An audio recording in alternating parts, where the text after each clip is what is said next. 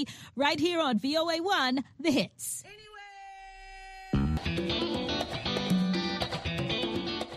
Welcome to Learning English, a daily 30-minute program from the Voice of America. I'm Ashley Thompson. And I'm Dan Novak. This program is designed for English learners, so we speak a little slower, and we use words and phrases especially written for people learning English.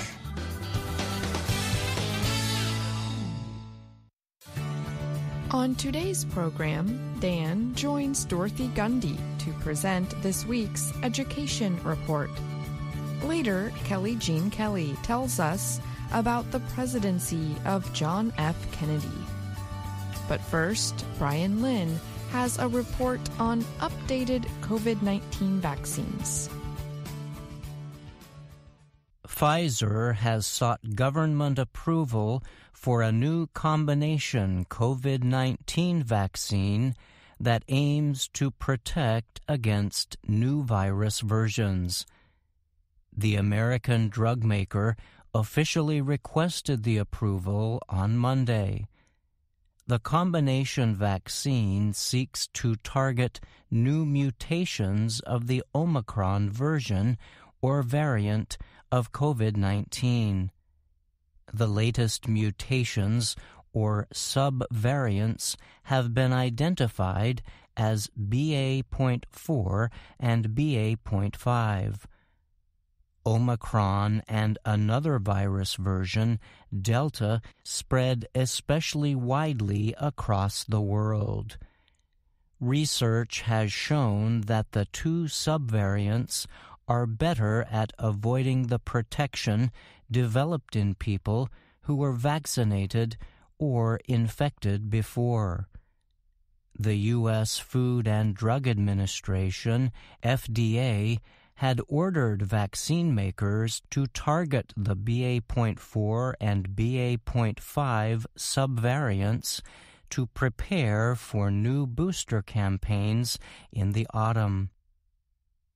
The two most widely used COVID-19 vaccines, one made by Pfizer and its partner BioNTech, and the other by Moderna, have saved millions of lives worldwide. But medical researchers have urged drug companies to update their vaccines as the virus continues to mutate into new variants and subvariants. Pfizer-BioNTech aims to offer updated boosters to individuals 12 and older. The shots could begin within weeks if the FDA quickly approves the vaccine, the Associated Press reports. Moderna is expected to also seek government approval soon for a new combination vaccine. The United States has a contract to buy 105 million of Pfizer's shots and 66 million Moderna ones. It's going to be really important that people this fall and winter get the new shots, Dr. Ashish Jha told reporters last week. He is chief of COVID-19 policy for U.S. President Joe Biden. Jha added that the new combination vaccines are designed for the virus that's out there. Health officials say the BA.5 subvariant is currently causing almost all COVID-19 infections in the U.S. and much of the world. But health experts say there is no way to know whether it will still be a threat this winter or if another mutation will replace it. The vaccines currently used in the U.S. still offer strong protection against severe disease and death, especially if people have received booster shots. But those vaccines target the COVID-19 version that started widely spreading in early 2020. The current COVID-19 vaccines work by causing the production of antibodies that recognize and attack the so-called spike protein that surrounds the virus. The new combination vaccines will contain instructions for both the original spike target as well as spike mutations carried by BA.4 and BA.5. I'm Brian Lynn.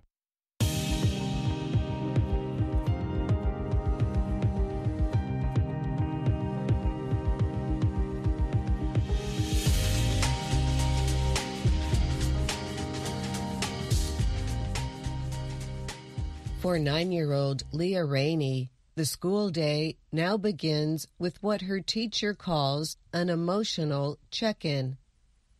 "It's great to see you. How are you feeling?" A voice comes from her laptop.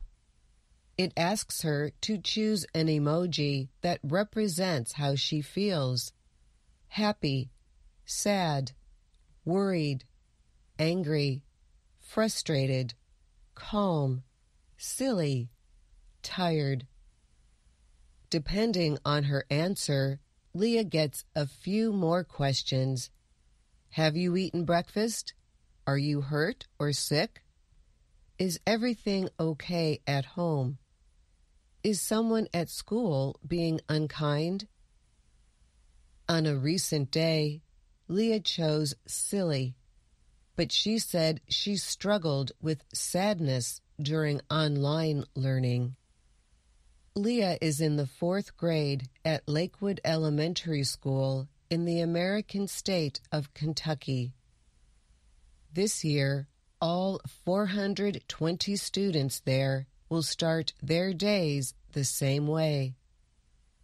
The school is one of thousands across the United States using technology to measure students' state of mind and warn teachers of anyone who might be struggling. The tool that Leah Rainey and other Lakewood students use for emotional check-in is called Close Gap. Rachel Miller is the founder of Close Gap. She said interest in the technology exploded because of the coronavirus pandemic. She said more than 3,600 American schools will be using the technology this year. In some ways, this year marks a return to pre-pandemic normalcy in the U.S. Most school systems have lifted face covering requirements. Most have also ended social distancing rules. But the pandemic's long-lasting effects remain. Among them are the effects of loneliness and distant learning on children's emotional well-being. School systems across the country are using federal pandemic money to hire more mental health specialists. They are also using the money to expand classes that deal with emotional health. The class, called Social Emotional Learning, or SEL, has become the latest area of disagreement in education.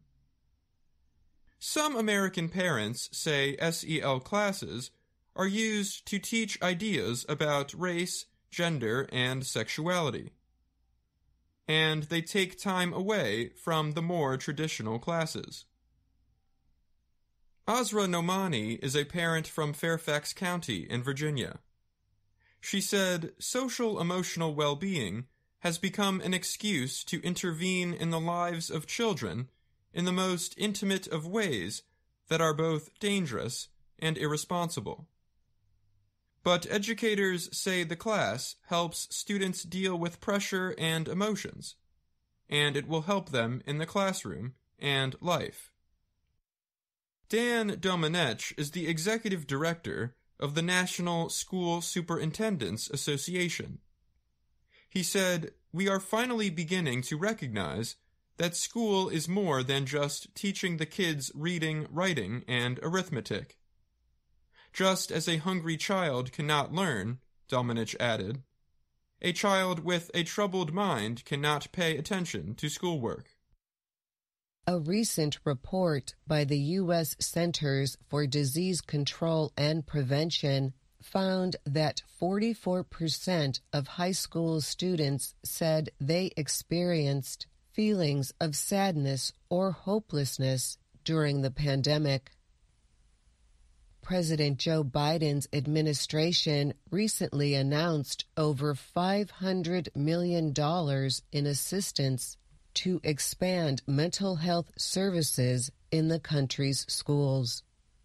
The money is in addition to federal and state money that schools have received to deal with pandemic-related needs.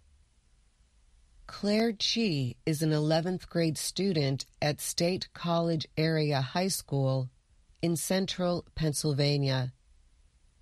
She described the government's efforts as temporary. Last year, her school added emergency counseling and therapy dogs, among other supports. But most of that help lasted a day or two, Chi said. That's not really a mental health investment for students, she said. This year, her school has added more counselors and plans mental health training for all 10th graders. Many schools, however, are having trouble hiring counselors. Goshen Junior High School in northwest Indiana has been struggling to replace a counselor who left last year. Jan Desmarais Morse, one of two counselors left at the school, said, "One person trying to meet the needs of 500 students? It's impossible." The American School Counselor Association recommends having one counselor for every 250 students. But few states in the country have that. For the 2021 school year, only 2 states, New Hampshire and Vermont, met that goal. That information is based on data from the National Center for Education Statistics. The Associated Press found that some states have a very low number of counselors. Arizona averages one counselor for every 716 students. In Michigan, it is one for every 638 students. And in Minnesota, it is one for every 592 students. Lakewood Elementary School has used federal money to create take-a-break corners in each classroom. School counselor Shelley Kerr said students use the corner to learn to deal with concerns and worries. The school plans to build a reset room this autumn to create a safe area where students can speak with a counselor. Houston, Texas has one of the largest school systems in the country. There are 277 schools and nearly 200,000 students. Students are asked each morning to hold up their fingers showing how they feel. One finger means a child is hurting deeply. 5 means they feel great. Houston teachers now give mindfulness lessons. 2 dogs, a Chihuahua named Lucy and a Cockapoo named Omi, have joined the school system's crisis team. Houston also built relaxation rooms, known as Thinkeries, at 10 schools last year. The rooms cost about $5,000 each. Data show that schools with these rooms saw a 62% decrease in calls to a crisis line last year. The school system says it is building more Thinkeries this year. In Irvine, California, an artist was busy painting images on the wall of a room called a well space at University High School. The room is designed to have an unschool-like feel. When school starts this week, counselors and mental health specialists will be in the well space to meet with students. The goal of the well space is to normalize the idea of students asking for help and to give students a place to reset. Tammy Blakely is the Irvine School System's Director of Student Support Services. She said if they can recenter and refocus, they can then, after a short break, go back into their classrooms and be prepared for deeper learning. I'm Dan Novak. And I'm Dorothy Gundy.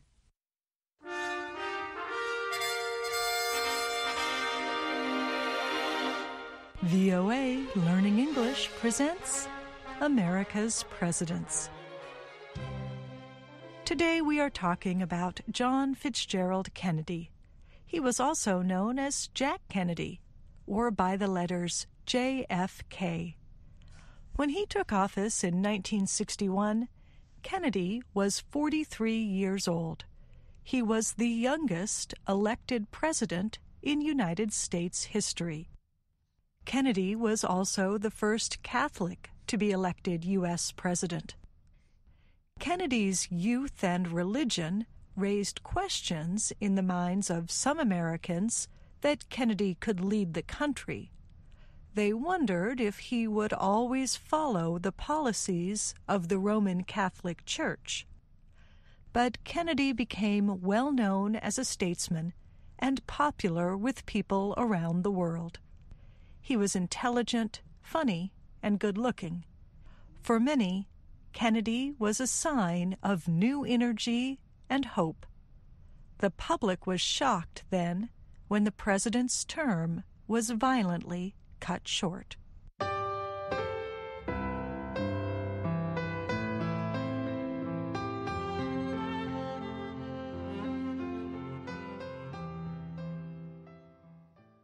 John F. Kennedy was born in 1917 near Boston, Massachusetts. He was the second of 9 children. Both his parents were Catholic, with ancestors from Ireland. Many years ago, Irish Catholics faced discrimination in the United States. But the Kennedy family was also politically powerful and wealthy. As a result, young Jack Kennedy grew up in big, beautiful houses and received a top-quality education.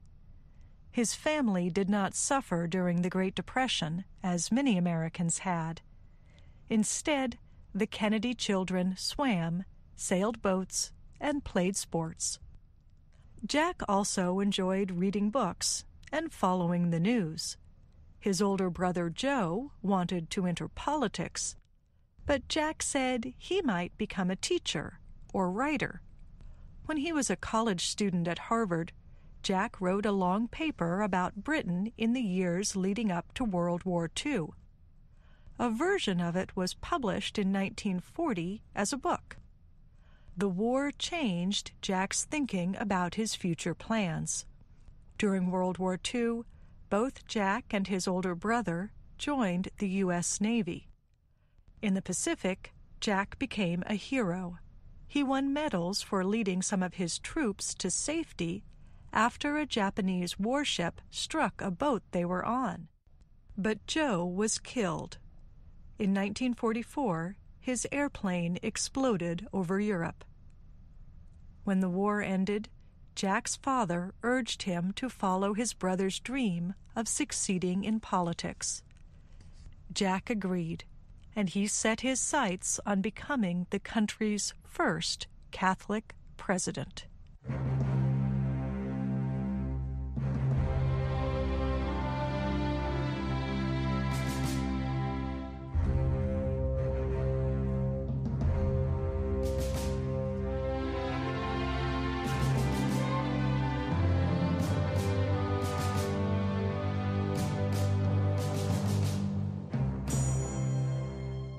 Kennedy was nominated as the Democratic Party's candidate, and he was elected in 1960.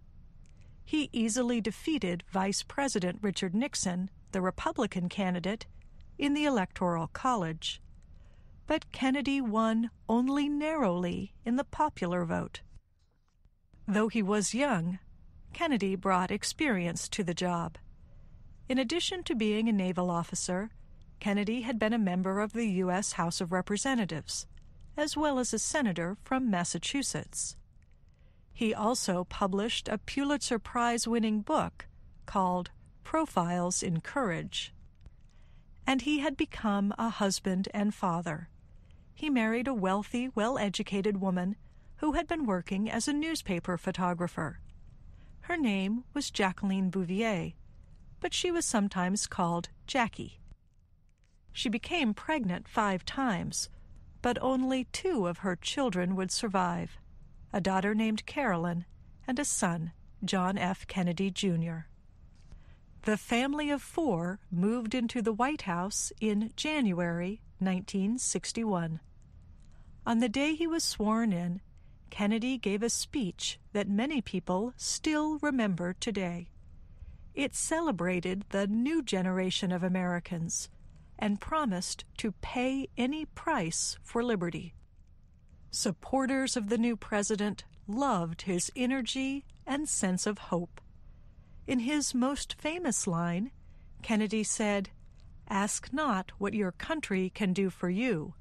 Ask what you can do for your country." Many young people remembered that line when they volunteered for a program Kennedy created in 1961, the Peace Corps. Other Americans remembered the line when they watched 2 Apollo 11 astronauts walk on the moon in 1969. Kennedy strongly supported the country's space program. He promised that Americans would land on the moon by the end of the 1960s, and they did.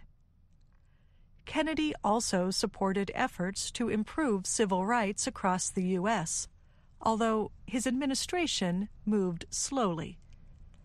Calls to end legalized racism were growing stronger during Kennedy's time in office, particularly because of the leadership of Martin Luther King, Jr.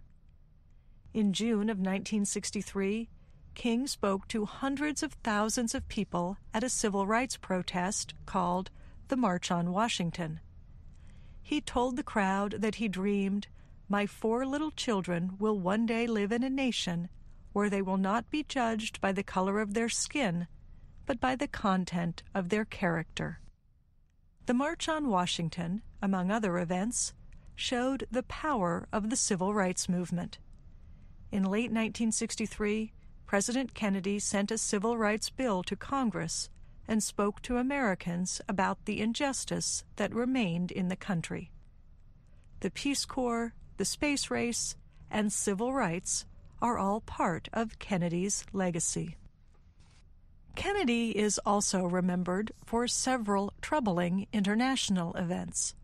In one, known as the Bay of Pigs, Americans supported Cuban refugees in an effort to oust the government of Fidel Castro. Not only did the refugees fail, but Kennedy's government was found to be lying about their support of the effort. And Kennedy faced off with the leader of the Soviet Union, Nikita Khrushchev. In 1962, American leaders learned that the Soviets had hidden nuclear weapons in Cuba. The missiles would be able to reach the U.S. mainland easily. Kennedy ordered a blockade of Cuba. People around the world held their breath as they waited to see if the U.S. and the Soviet Union would launch a nuclear war. They did not. After several very tense weeks, Kennedy and Khrushchev reached an agreement that ended the crisis. Kennedy went on to reach an agreement with the Soviet Union and Britain to limit nuclear weapons testing. He said the agreement was one of the presidential acts of which he was most satisfied. Historians still debate Kennedy's actions and what else might have happened during his presidency. They wonder especially what he would have done about the increasing conflict in Vietnam. But Kennedy did not live to finish his first term.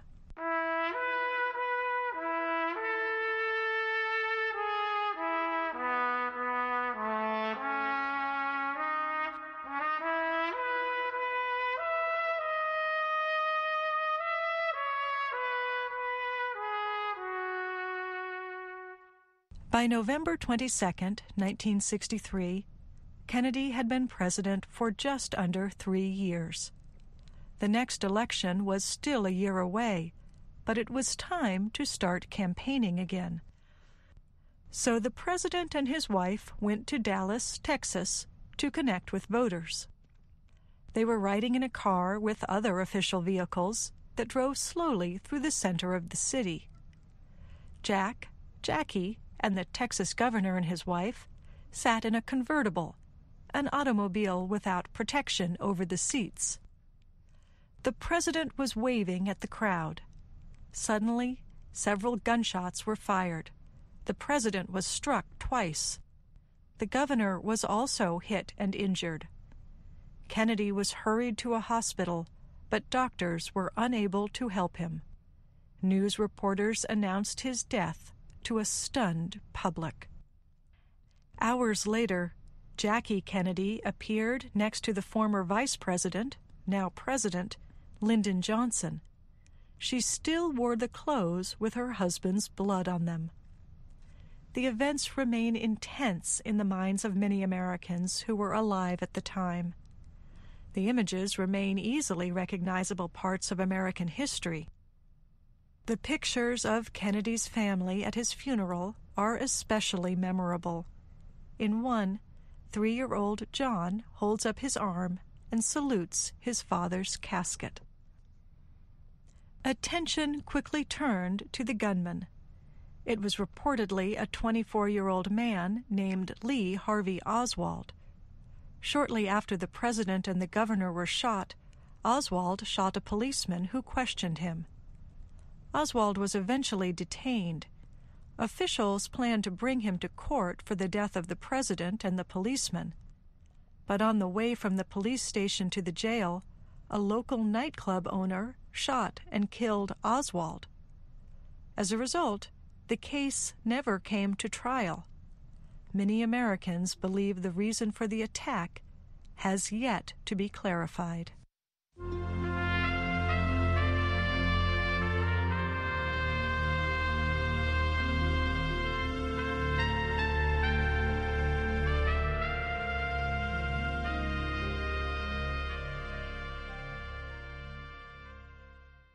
Historians have a mixed reaction to Kennedy's years as a president, although their opinions are generally positive. His image with the public suffered some years after his death because of reports that he had romantic relationships with women other than Jackie throughout his marriage.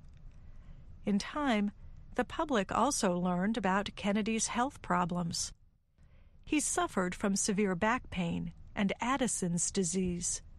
He often used strong medicine to help control the conditions. The health problems are at odds with Kennedy's image of health and love of sports. Yet even with these new details, Kennedy is still one of the country's best remembered leaders. He was a charismatic man whose career influenced many other Americans to enter public service. Americans also remember his stylish, cultured wife. Jackie Kennedy compared the Kennedy years at the White House to Camelot, the legendary court of King Arthur. Their remains, along with those of 2 of their children, are buried at Arlington National Cemetery, across the Potomac River from Washington. They are honored there with an eternal flame, one designed so the fire will never go out.